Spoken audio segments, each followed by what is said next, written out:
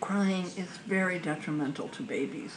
We know that every time a baby cries, we're encouraging the foraminal valley, one of the valves that was open in the baby's heart while he was a fetus in his mother's womb. That valve has to close, but crying encourages that valve to stay open, because as a baby cries, he stops the blood flow into the right side of his heart. And as he pauses for a breath, that blood comes in a very large amount and creates a lot of pressure on the right side of the heart, which makes this valve open. And when that valve opens, it sends the blood that has not gotten oxygen out through the baby's entire body. This valve has got to stay closed so the blood will go to the lung and pick up oxygen and then go to all the tissues in the body.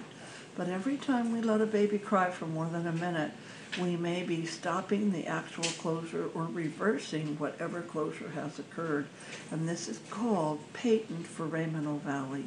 Babies who are colicky babies are very much at risk of having this foraminal valley remain open, and then it starts to form little blood clots in it that increase in size over the years and can cause a major heart attack.